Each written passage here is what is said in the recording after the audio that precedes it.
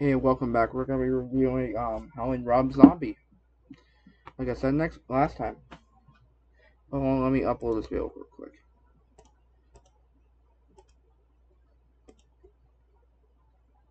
Number 14.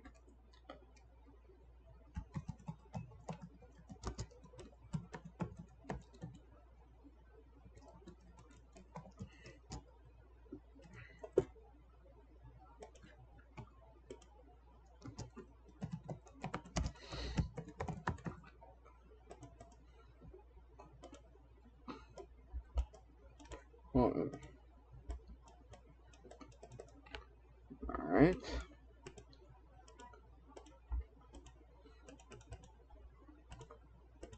Number 14.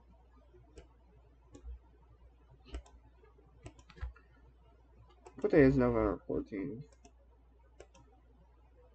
That's Sunday, so you're seeing this on a Sunday. Probably. But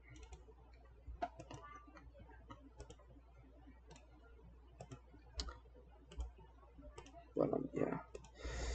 Let me edit this real let me do the thing for this quick.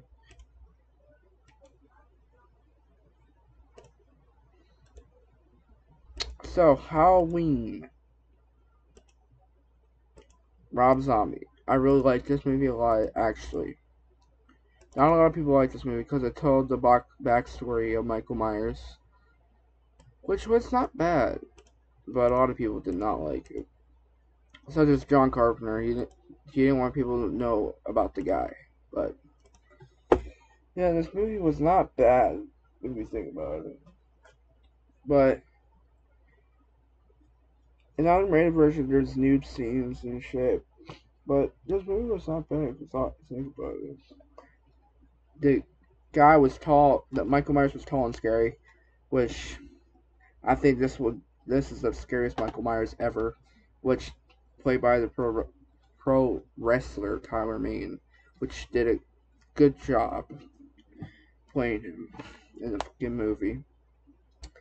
And not a lot of people like Rob Zombie's Howling recreation, which is bullshit. It was good. When I think a lot of blood, I like the gore scenes, but yeah.